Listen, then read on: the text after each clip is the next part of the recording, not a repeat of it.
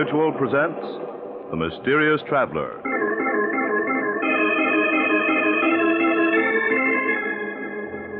This is The Mysterious Traveler, inviting you to join me on another journey into the realm of the strange and terrifying. I hope you will enjoy the trip, that it will thrill you a little and chill you a little. So settle back, get a good grip on your nerves, and be comfortable, if you can, as you hear the story I call Death Writes a Letter.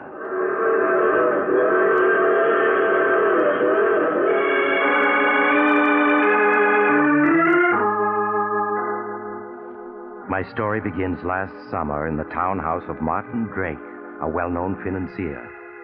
Martin is deep in argument with his older brother, John, as his daughter, Susan, enters the room unnoticed. John, how can you possibly believe in such things? Spiritualism, nonsense is a better word for it. To a skeptic, everything is nonsense. But if you'd seen and heard what I have, you too would believe. Hello, Father. Uncle John. Hello, Susan. I see you two are up to your old arguments. Well, your father's a very stubborn man, Susan. Well, I may be stubborn, but I'm no fool. Imagine believing in spiritualism, telepathy, and all that Tommy rot. I believe in spiritualism, Martin, and that the living can communicate with the dead.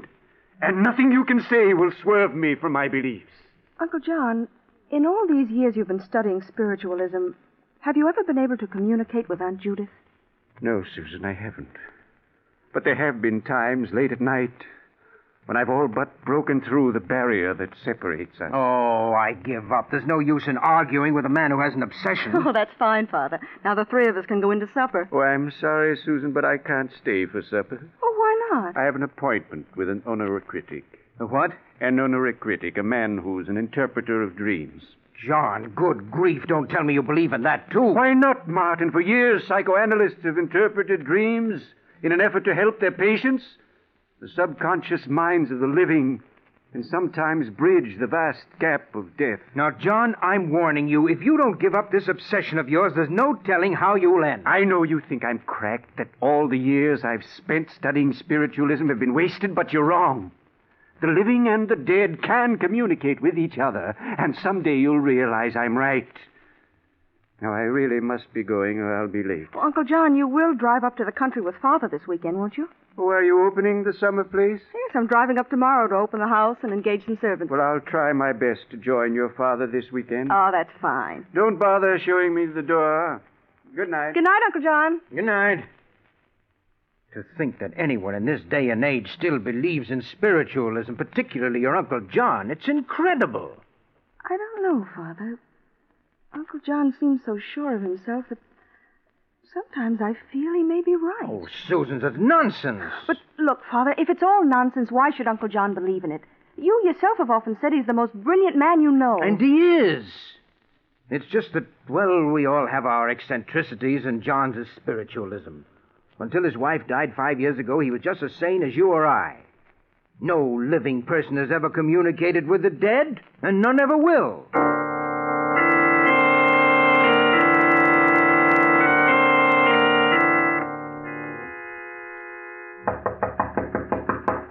Father, are you awake? Father? What? Oh, Susan, come in, dear, come in. Oh, I'm sorry if I woke you, Father. Oh, it's all right. What time is it? It's just 7 o'clock. 7 o'clock. Oh, what are you doing up and dressed so early? I'm driving up to the country to open our summer place. Have you forgotten, Father? Oh, yes, so you are. Oh, didn't you sleep well last night, Father? There are circles under your eyes. No, I spent a very poor night. I had a nightmare, but I can't seem to remember what it was about. Oh, I'm sorry, Father. Darling, is there anything I can get you? No, I'll be all right, dear. You run along. Oh, I need the keys to the car. Oh, yes, you'll find them over there on my desk. And if you need any money, help yourself. Oh, thank you, Father, but I have enough money. Have you found the keys? Oh, yes, here they are. Oh, do you want me to mail this letter on your desk? What letter? This one. It isn't addressed. All that's written on the envelope is one word. Urgent. Urgent? Yes, and it's in your handwriting, see? Why, I never wrote that. But, Father, it is your handwriting. And look, there are ink stains on your fingers. You must have written it before you went to bed. But I tell you, I didn't. Let me see that letter. Yes, that's my handwriting, all right. Oh, Father, I'm leaving now. I want to get there by noon. What? Oh, yes. Goodbye, dear. Take care of yourself. I will, darling. Bye. Urgent. And it's my handwriting, all right. But for the life of me, I can't remember. Well, let's see. Dear Martin. What the devil? A letter in my own handwriting addressed to me. Dear Martin. No. No, this can't be. It can't.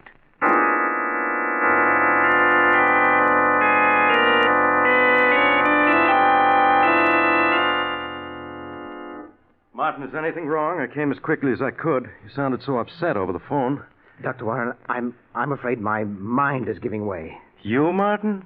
You're the last person in the world to become unbalanced. Well, that's what I thought until I read this letter. Letter? Yes, and it's in my handwriting, so I must have written it. I'm afraid I don't understand. When I woke up an hour ago, this letter was on my desk. I could see it was my handwriting, and yet I don't remember having written it. You don't remember having written it? No, and yet I must have. There are still ink stains on my fingers. Martin, none of this makes sense. Yes, I know. What's in the letter? I'll read it to you. Dear Martin. Wait a minute. You mean it's in your handwriting, but it's addressed to you? Yes, but it's signed with the name of my brother John. Signed by John. In your writing? Exactly. You better read me that letter. Maybe then I can understand this. Dear Martin, this letter will undoubtedly give you quite a shock. But after you finish reading it, I'm quite sure you'll understand why it was written. After I left Susan and you a few hours ago, I went to keep my appointment with the dream interpreter I'd spoken to you about. It was shortly before midnight that I returned to my home. As usual, I found Martha and Paul waiting up for me. Good evening. Good evening, Mr. John. Paul, Martha, what are you doing up so late? I told you never to wait up for me after 10 o'clock. Well, we worry about you. You know what the doctor said about your heart. You should have been in bed an hour ago. You both treat me as though I were a 6-year-old. And sometimes you act like one. Well, I have a glass of warm milk for you in the pantry. I don't want any milk. It's good for you. Here, let me have your coat. Oh, thank you, Paul.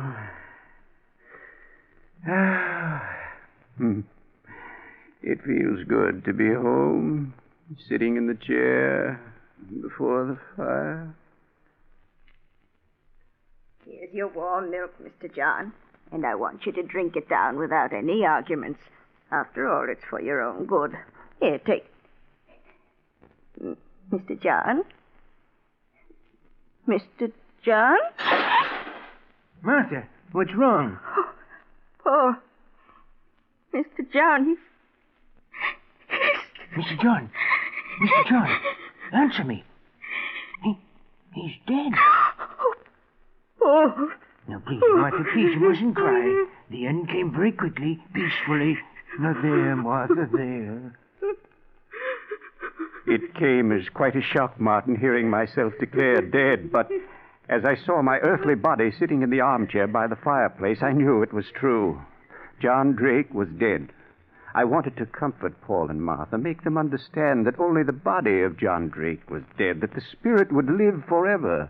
I wanted to tell them that I was indescribably happy, for I knew without knowing how that on the following day I should be reunited with my dear wife, Judith. Then my thoughts turned to you, Martin, and in one brief moment I saw your past, your present, and your future. Your future left me horrified, Martin, for in it I saw unhappiness and death. I felt that somehow I had to warn you of what the future held. I left the house I had died in and went to your home. The radio was playing. You were sitting in an easy chair reading a book, unaware of what the future held for you. Martin! Martin, you must listen to me! Martin, look up from that book you're reading. You must! But I couldn't reach you with my words. There was too great a distance between us. I stood by, helpless to aid you. A few minutes later, you yawned, closed the book, and turned off the radio. A half hour later, you were in bed and asleep. And then I suddenly had hope. I couldn't reach you while you were awake, Martin, but while you slept, Perhaps I could reach your subconscious, warn you about the future. I saw your desk with writing paper on it, and I knew that was the only way to reach you. I spoke softly, trying to reach your subconscious. Martin, listen to me. This is John. You must hear me, for it's a matter of life and death. You must do exactly as I say. I want you to get out of bed. That's it. Throw back the covers. Now put your feet on the floor. Martin, do as I say. That's right. Now go to your desk. That's fine. Now sit down. That's it. Pick up the pen that's on the desk. Martin, pick up the pen. That's right. You picked up the pen and began to write as I dictated. Everything up to this point explains how this letter was written. And now, the reason for it. In looking into the future, I was horrified to see that Susan would die the night of June 7th, 1947, at exactly 6 o'clock. That means you must act swiftly, Martin, for she has less than 24 hours to live. If you don't, she will be found frozen to death. As for yourself, I see you dying as the result of an accident in a small, roughly furnished room. In this room is a desk calendar, and the date it shows as you lie dying is September 3rd, 1947. Martin, the love I bear you and your daughter has reached out from another world to warn you against the future. I pray that you will act upon this information and save yourselves. Your brother, John. That's the most extraordinary letter I ever heard. Well, what do you make of it, Doctor? You sure this is your handwriting? Certain of it. And then there are these ink stains on my fingers. Yes. It's amazing. It's obvious that I wrote this letter last night in my sleep. What upsets me is the content of the letter.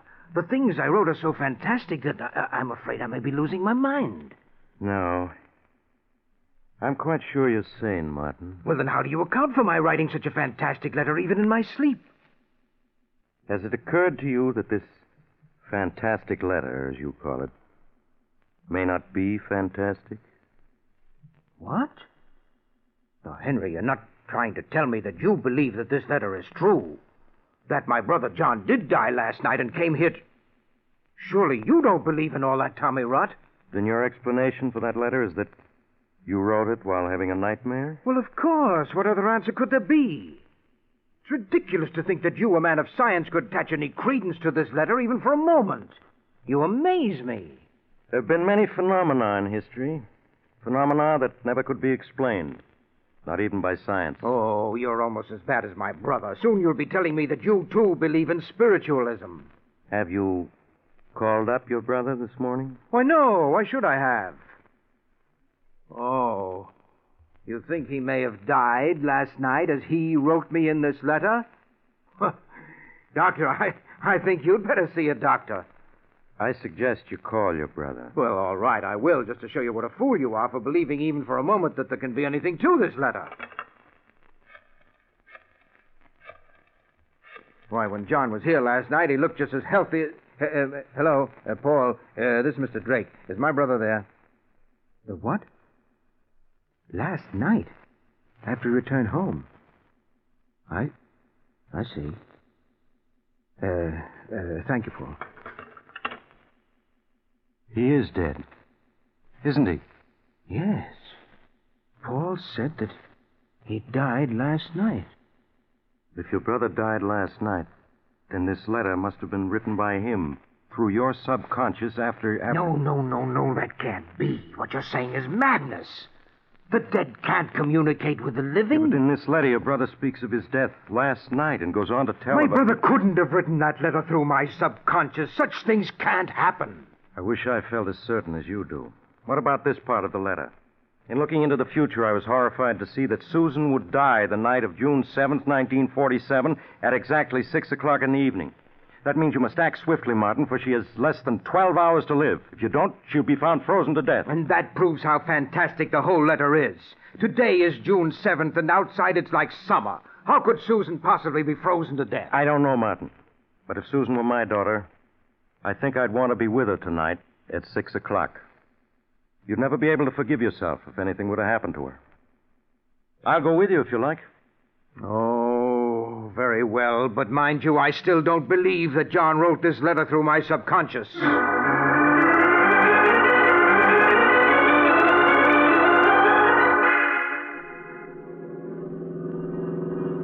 What time is it, Henry?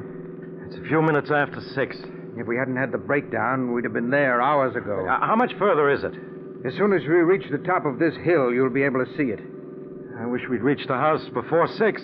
Now, surely you don't believe what that letter says. How could Susan possibly freeze to death? Why, it's a warm evening. It's like summer. Yes, I know, but just the same, I wish we'd arrived sooner. Look, you can see the house now, down there in the valley. Susan's probably getting dinner. And we'll certainly look like a pair of fools coming up here because of that ridiculous letter. I hope you're right.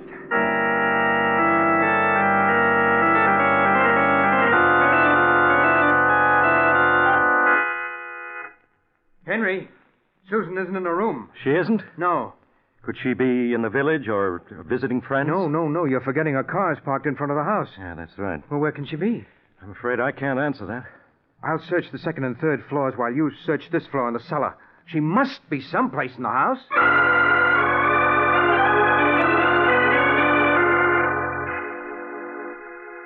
Henry, where are you?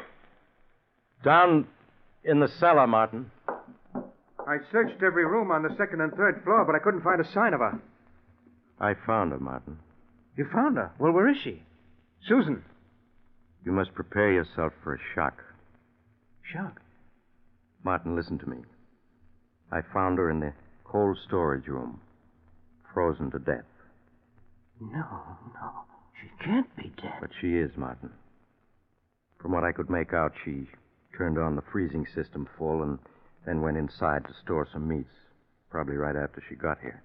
While she was in there, the door slammed shut and locked her in. Oh, Susan. If only I'd gotten here in time.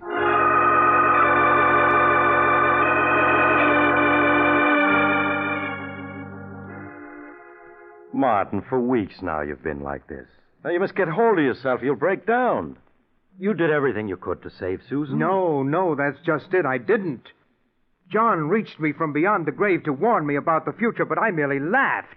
Had I heeded his letter, Susan would be alive today. But, Martin, you did try to get there in time. It wasn't your fault the car broke down. Yes, but if I'd believed in the letter, I'd have hired another car and kept going instead of waiting for my car to be repaired. You know, I've been thinking perhaps it was meant that your car should break down. That you should arrive too late to save Susan. What? Perhaps it was wrong of John to break through the barrier that separates the living from the dead and warn you of the future. Well, how could it be wrong if it would have saved Susan? Perhaps it was ordained that Susan was to die when she did. And that's why the car broke down. No. I could have saved her if only I'd hired another car and rushed on to my country home. But at least now I can heed John's warning and save my own life. Save your own life? Yes. Have you forgotten the other part of the letter? As for yourself, Martin, I see you dying as the result of an accident in a small, roughly furnished room. In this room is a desk calendar, and the date it shows as you lie dying is September 3rd, 1947. Today is August 1st. That means I have less than 5 weeks to live, unless I can save myself. But how can you save yourself, Martin? What's meant to be will be. Not if I'm clever enough to take advantage of the information in this letter. Dying as the result of an accident in a small, roughly furnished room. Yes, but if John had only told me what kind of an accident it was meant to be. Well, nevertheless, come what may, I'm not going to die on September 3rd.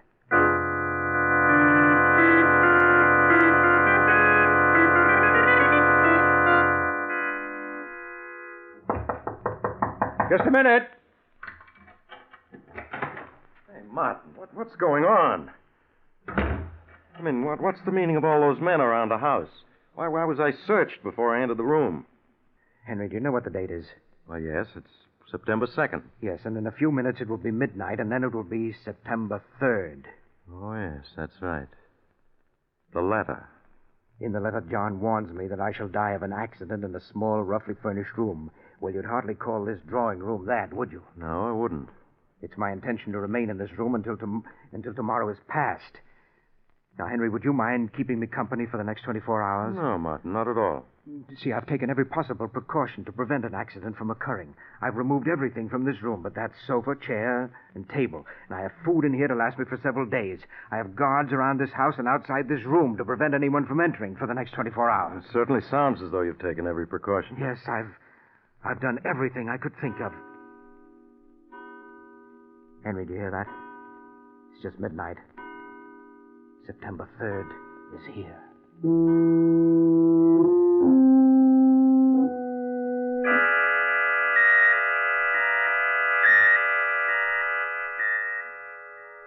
Martin, will you stop looking at your watch every other second? I can't help it. One more minute and it'll be midnight. And when the clock in the hallway strikes, it'll be September 4th. Yes, Martin, yes. Now, why don't you sit down and take it easy? How can I at a time like this? Martin, you must calm down. Think of your heart. Only 30 seconds more, Henry. 30 seconds. Martin, you're as white as a sheet. Well, who wouldn't be? I'm cheating death. I'm going to live. Live, do you hear? Easy there now. I can't help feeling it would have been better if John hadn't warned you about the future. No, don't say that. If he hadn't, I'd have been dead by now. Henry, do you hear that? It's midnight. And I'm still alive. Alive.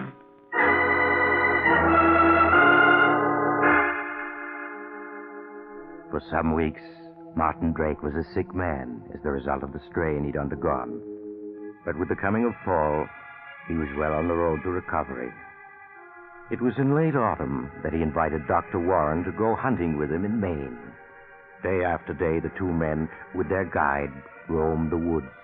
The exercise and outdoor life did Martin a world of good, and he was soon his former self, both physically and mentally. It seems to be getting much colder, doesn't it? Yes, it feels very much like snow. I think it'll hold off for a while yet. Would you like to do a little more hunting, Mr. Drake? We still got a couple of hours till it gets dark. Yes, I wouldn't mind. How about you, Henry? Well, by all means. Maybe we'll come across that buck we spotted this morning. Yes, he was a big fellow. Where'd I put my rifle? Here it is, Mr. Drake, under the tree. Oh, yes, so it is. Here's your rifle, Doc. This rifle of mine... Oh. Martin, what happened? Good grief, he shot himself, Doc. Martin, are you badly hurt? The gun went off when I picked it up on my shoulder. Easy now, while I have a look at it. Oh. Is it bad, Doc? Oh. No, not bad. We must get him to a shelter and stop this bleeding. Ed Tolliver's place, about a quarter of a mile from here, Doc. All right, give me a hand. We gotta get him there at once.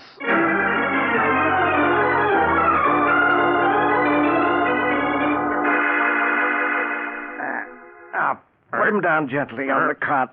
Okay. Easy now. That's it. How is he, Doc? Think he'll pull through? Yeah, of course. He's just fainted from the pain and the loss of blood. Now, let's see. Sure is a nasty wound. Yeah. Fortunately, the bullet went on through his shoulder. I won't have to probe for it. Oh. What are you going to do to him, Doc? Well, first I'll have Henry, where am I? Now, just lie still, Martin. We brought you to this shack where I can fix you up. Oh, my shoulder hurts. It'll be all right now once I get the bullet wound cleaned up. Pete, put my medical bag on this desk here. Open it, will you? Sure, Doc. Will you have to probe for the bullet? No. Fortunately, it went right through. All I have to do is clean the wound. It may hurt a bit, Martin. That's all right, Henry. Go ahead. Maybe you better turn your face away from me so you won't see what I'm doing. Sometimes it's easier that way. Concentrate on the desk over there, huh? All right. Pete, hand me that tube of sulfur powder. Yep. Also the... Henry! What is it, Martin? That calendar. What calendar? There on the desk. Don't you see? Yes. Do you see what date it has? September 3rd.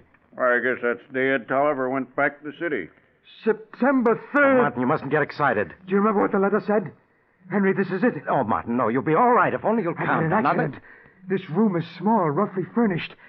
And the desk calendar does show September 3rd, 1947. Henry, it's all as John said it would be. I haven't cheated death. He's here in this room. He's come to take me. He's come to... Jack, what's wrong? He's dead. Dead. But it was only a shoulder wound. You said he'd pull through. Yes, but I was wrong. Shock killed him. I guess nothing can save a man when it's ordained he die. Death came to Martin Drake as it was foredoomed to come.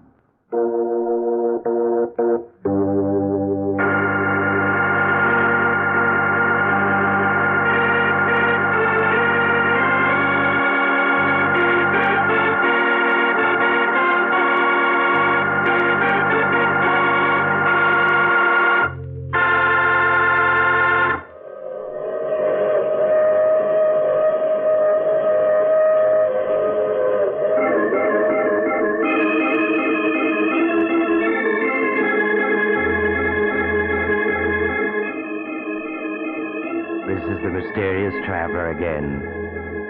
Too bad about Martin and Susan, wasn't it? Even John Drake's warning from another world couldn't save them. Which seems to prove that when your time comes, nothing you can do can change it. So you might as well not worry about it.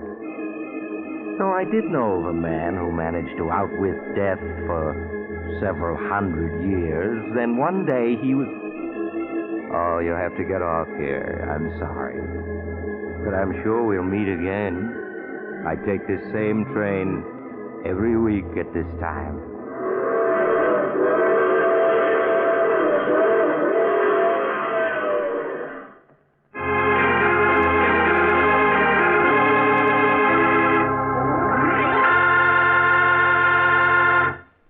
You have just heard The Mysterious Traveler, a series of dramas of the strange and terrifying.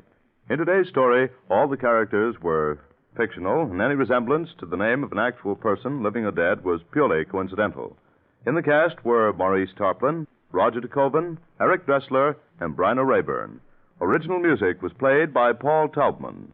The Mysterious Traveler is written, produced, and directed by Robert J. Arthur and David Kogan.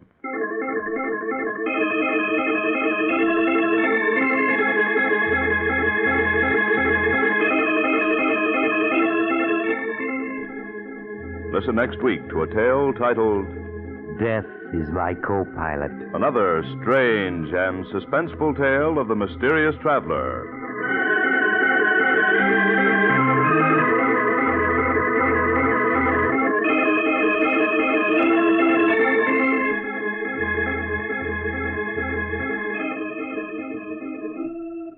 Your Mysterious Traveler has turned author. Yes, Maurice Tarplin has penned a chilling tale titled 7 Casks of Death, which appears in the current issue of Dime Mystery magazine, one of the popular publications group now on sale at your local newsstand. Don't miss it.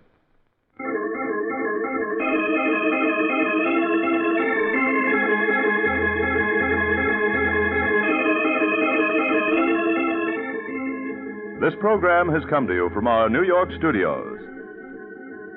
Another program of tense and dramatic action will follow in just a minute. Stay tuned to the station for Official Detective.